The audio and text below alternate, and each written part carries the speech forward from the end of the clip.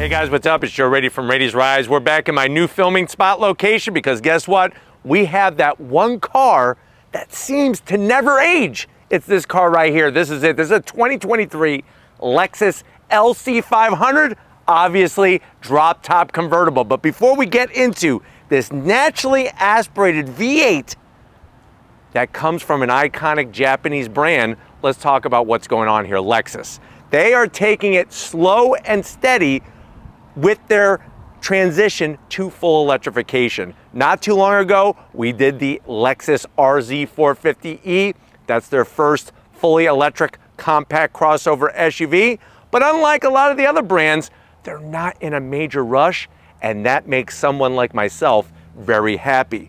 What's great is with the LC 500, we're not talking about a smaller displacement engine or twin turbos or anything like that. You're still able to get that 5-liter naturally aspirated V8 goodness, and you're getting it in a shape that seems to never go out of style. This could possibly be the most recent of all vehicles where it's just a timeless design, because since its introduction, besides them launching a convertible, they have not made any refreshes or major redesigns since that time. But what I want to find out is, there's a lot of luxury cars out there, and a lot of them that are pretty darn good. Is this LC 500 the best ever built when it comes to a luxury car, especially a GT luxury convertible car? Let's go ahead, let's dive into our flare yellow LC 500 and find out. Right off the bat, like I said, the shape. It is such an Art Deco form. Looks like a concept car, but it's a full-on production vehicle. Now, at the front of the business, I've always liked the way they did the headlight housing on this particular vehicle. Very small, that triangular setup. We got our triple LED beam headlights, everything blacked out on the interior, some metallic gray, and then you're gonna have your LED turn signals, functional corner air curtains, so it's nice to see that functionality, and you have that Lexus designed daytime running lamp that's also LED. Super smooth, nothing else kind of cluttering up the front corner. Now, as we come across that massive open grille, that spindle grille design, I don't think any other Lexus vehicle interprets the grille better than this one. You have that spindle waterfall. I love the way it's got that metallic gray, just like on the corners of the front fascia. And I love the way it changes. It goes from the individual studs down to this waterfall design, and really just kind of sits perfectly within this lower lip that's a bright silver. Now, with this being a luxury GT style rear-wheel drive car, it does have a little bit of chrome, a little bling, nothing too out of the ordinary and nothing that's going to be too gaudy. And I think that's some of the ways that this has defined time, is just being clean without being cluttered. Now, as we get up onto that long, low slung hood, you have that beautiful solar flare metallic yellow, and underneath is the heart of this beast, that V8, but very, very smooth, very subtle with the curves, and everything flows nicely into the A-pillars. Now, as we come around the bend, what do we got going on? Wheel and tire setup. You have these 21-inch wheels, still not changed, but still looking good. That hand-polished aluminum with the gloss black. Let me know what you think about these 21-inch wheels, if you're still digging them or if you want to see something different. Massive size rotors, the size of a Japanese pizza. That's where they put shrimp, extra shrimp on the Japanese pizzas. And then, of course, if you're wondering, well, what's the size of the tire? 245 on the width, and you got a 40 series sidewall all the way around. We got adaptive dampers all 4 corners, and this is rear-wheel drive. And guess what? We got 255s up front. Wait until you see what we got sending the power to the rear end of this vehicle. But as we rise up, I'm gonna swing around here, and we're gonna see on that fender, nothing stuck on. I like the way it's got the V indentation, sort of like on the front of the vehicle, nicely placed right in that top portion of the fender, where it flows into the A-pillar, flows into the door. Some painted gloss black with just a little smidge of chrome and tiny, tiny, tiny LED lights. That bottom sill extension comes down, channeling air, guess what? Towards a functional rear vent. And you'll notice how it curves out like a Coke bottle. To help with the overall design, you do have the flush mounted door handles. If you're wondering how do you open up the door, just like that. And then it closes, and then that'll eventually tuck back in. Working our way towards the rear. It's almost like when they designed the coupe, they kind of knew it was going to be a convertible as well, because you can see how without the roof line, you still got this beautiful shape that comes into our rear cover, this tonneau cover that actually hides the cloth drop top. You have your flared out rear, and then dropping our way down, remember, we got power going to the rear wheels through an LSD. No, not the drugs that maybe your parents did back in the 60s. We're talking about a limited slip differential, 275 on the width. So we got more rubber to grab the road, and you can see how we still have that nice Brembo brake setup. Not as large as up front, but still quite large at the rear. And then swinging around back, just like we started this car review, you got this clean style. Love the way they do this unique LED style that when the light isn't on, it's actually like this white color that looks cool. A little bit of shiny on top with some vortex generators. Come to the center, you got your, of course, third brake light nicely integrated, the Lexus badge, LC 500. 500 stands for that 5-liter. And then dropping our way down, clean on the rear diffuser. Now you do have decorative trim rings around the exhaust openings, but you do have functional exhaust on both sides. But man, this sparkling banana is looking really good. Let's peel back the hood and take a look at that 5-liter V8. All right guys, we peel back that banana peel, and underneath that massive hood is a quite good looking engine cover. I have to give it to Lexus. Nice looking engine cover, and I also like the way, look at the bracing, tying in the front of the vehicle and also tying in that portion with the firewall up front. That's going to help stiffen up the front end. But what are we talking about with this GT luxury drop top? You're looking at that 5-liter V8, naturally aspirated goodness, pumping out 471 horsepower, 398 pound-feet of torque. It's bolted to a 10-speed automatic transmission, 0 to 60 in about 4.3 seconds, top speed 168 miles per hour. The vehicle, she is heavy because she is a little larger for a 2-door drop top, 4,476 pounds, MPGs, 15 in the city, 25 on the highway. Of course, you're gonna get that bulletproof Lexus reliability out of this engine and gearbox. And then of course, they hold a really good value, but you know what? They hold a sweet spot in my heart. Let me show you and fire up this LC 500.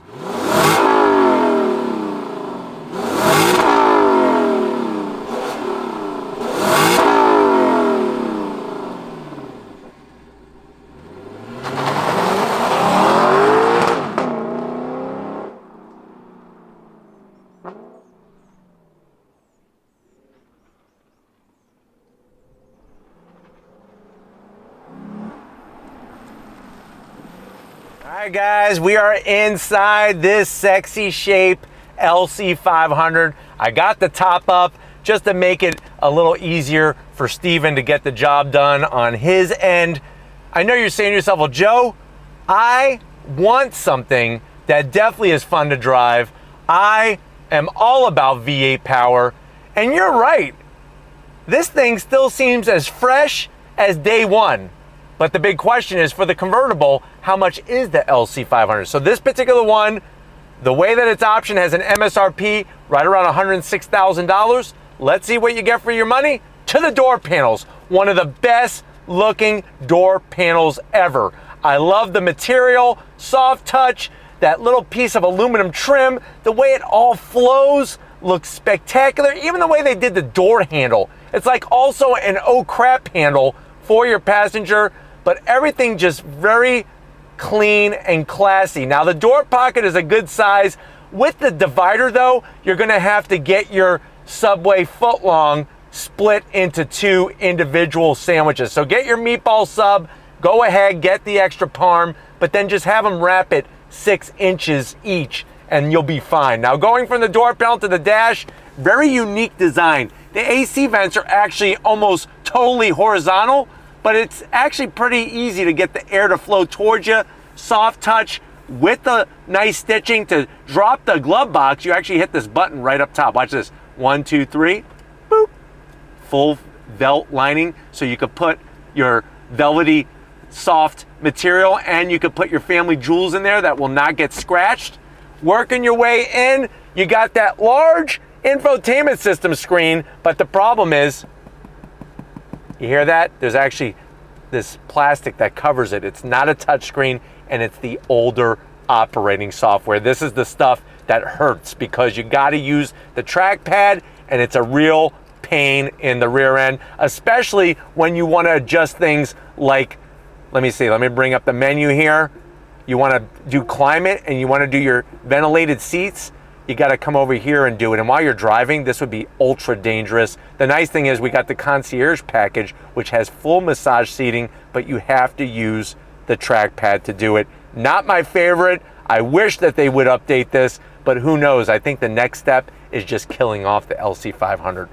We got another AC vent for the driver. Love the way they got the silver dual climate controls. Very nice feel to everything. You have an actual CD player, so you can listen to Sweatin' to the Oldies while you're driving. We got the optional Mark Levinson sound system. Little hidden cup holder there, kind of weird. I wouldn't want to drink right there. To be honest with you, you're not drinking in my LC500. You want to talk about great feeling switchgear? This volume knob is absolutely stupendous. And you got extra for the tuning. There's that trackpad. That's the zonk. But I love the stitching. This is going to control your 10-speed automatic. And the best thing is no gloss black. If you're wondering, well, Joe, what's under this? First of all, this is your palm rest. So you can rest your palm, the back of your hand, maybe a couple fingers. But watch this. Lift it up. You got your controls for the power top. And for those rear windows, you just pull back and those windows go up. Close it down. You could slide this back for a little tiny cinnamon red hot holder, or we can flip it up only my way. And if you flip it up my way, you got 2 USB-A's, you got a 12 volt, and you got enough room for 6 bubblegum cigars. The problem is, can't open it your way. So it's my way or the highway.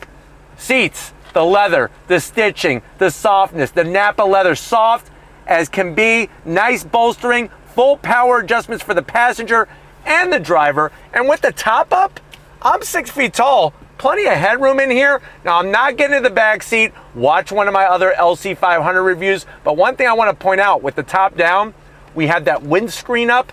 It blocks your vision in the mirror, and not in a very good way. So why don't you come over here to the business end? I want to show you behind the wheel of the LC500. All right, guys, business time behind the wheel. This one has the optional carbon fiber sill plates. Love the way that nice carbon fiber greets you with the Lexus name. Pedal box right out of a freaking race car. Love the massive dead pedal, aluminum brake pedal and throttle. We do have the leather on the lower portion of the seats, right by the seat controls. Really shows the attention to detail. And then, like I said, I'm 6 feet tall. Plenty of headroom in here with the top up. Steering wheel, I still think it looks phenomenal. Timeless, just like the rest of the car. Leather, the stitching, leather on the horn button, flat black on all the switchgear. You have these surfboard style metal pedals, not plastic. And it's an electric tilting and telescoping steering wheel. And then you got that beautiful digital gauge cluster that actually changes depending on what mode you're in. And of course, here on Rady's Rides, we're seeing Sport Plus. And watch this, a little magic trick. Hit the button, and then it slides over to reveal a cornucopia of other gauges, including a G meter and also your different temperatures for everything. Nice to have that information, and then you slide it back over. You do have a head-up display. We're gonna show you the trunk. It's not gonna take long because it's not very large, and then we're going on throttle in this V8 powered luxury convertible. Guys, time to get into the trunk, and you might be surprised, maybe you won't be surprised about the amount of space that there is. Now, the one thing I'm surprised about, and I am gonna zonk, is there's no exterior button to pop the trunk. You either do it through the key fob or the button inside the cabin of the vehicle, but you lift this up.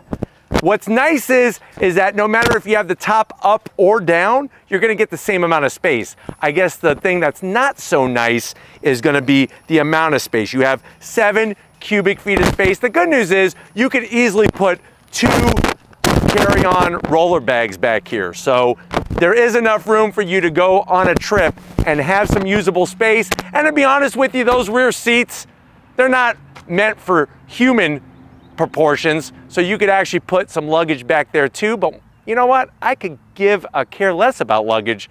What I care about is on throttle. So if you're ready, I'm ready. We got the top dropped. Let's go on throttle in this LC 500. All right, guys, we got the top peeled back in this sparkling banana. Of course, I'm in Sport Plus mode. I'm gonna use those metal paddles to go through the 10 speed. And if you're ready, I'm freaking ready. On throttle, here we go, yeah, woo! Nice sound from that V8.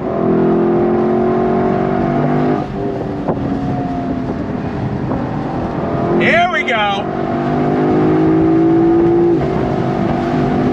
Heck yeah.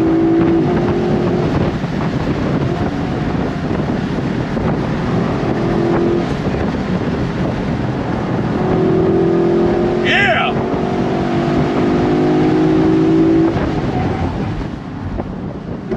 Shedding that speed.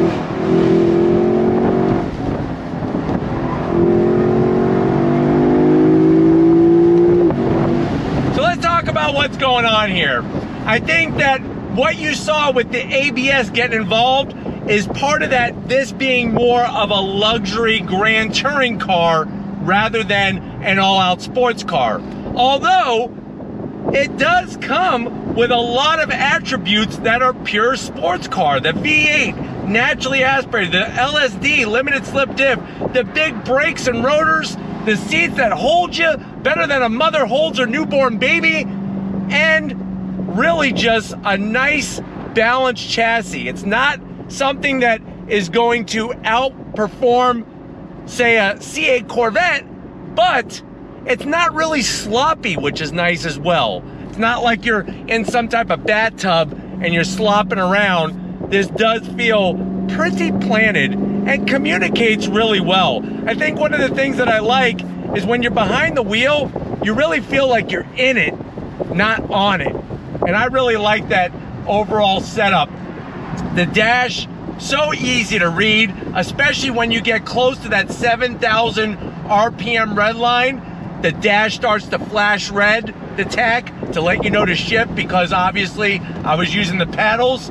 But everything else, everywhere you feel, the fit and finish is phenomenal and very, very classy. And that's the whole thing. When we talk about a car not aging whatsoever, is this the best one that really has the secret sauce? Just like the Colonel has the secret recipe for the fried chicken. All right, guys, we gotta do it again. We're gonna do it from a dead stop. If you're ready, I'm ready.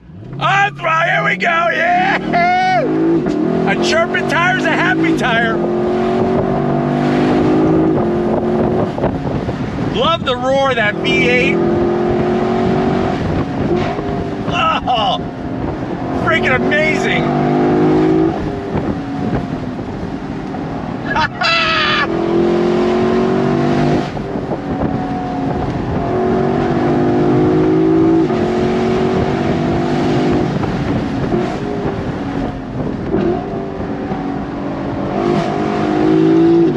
I really, really like how well the car communicates front to rear.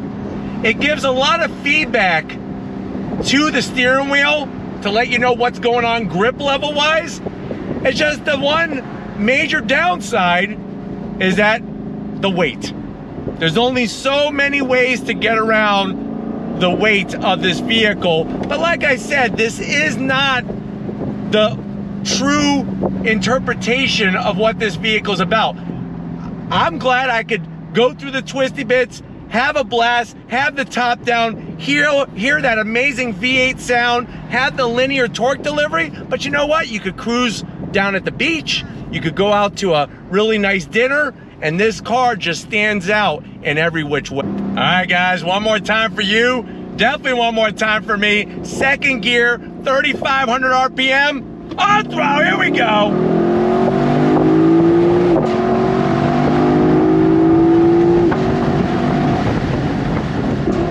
Woohoo!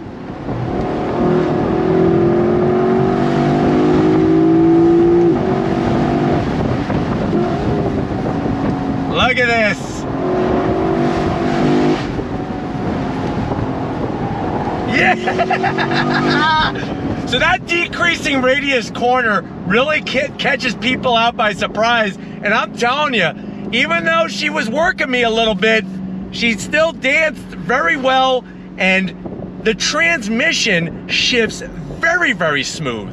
Whether you leave it in automatic mode or you're using the pedals, I like how smooth it shifts.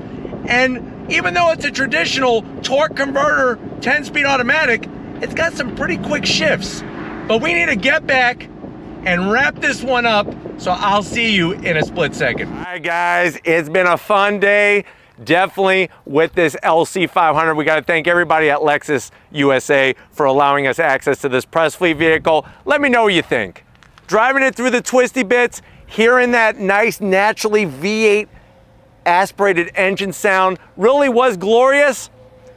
It's not a sports car, but boy, oh boy, what a luxury GT car. Do you think that this is the best luxury car ever built? Let me know down in that comment section. But if you're new to the channel and you're on your way out, hit that subscribe button. I promise you it's worthwhile. Come back for more. If you are a subscriber, thank you for being part of the Radies Rides family. Of course, we got to give it up to Stephen Flood Photography doing the magic. Show him some love in the comment section. And just like always, guys, I'll see you on the next ride.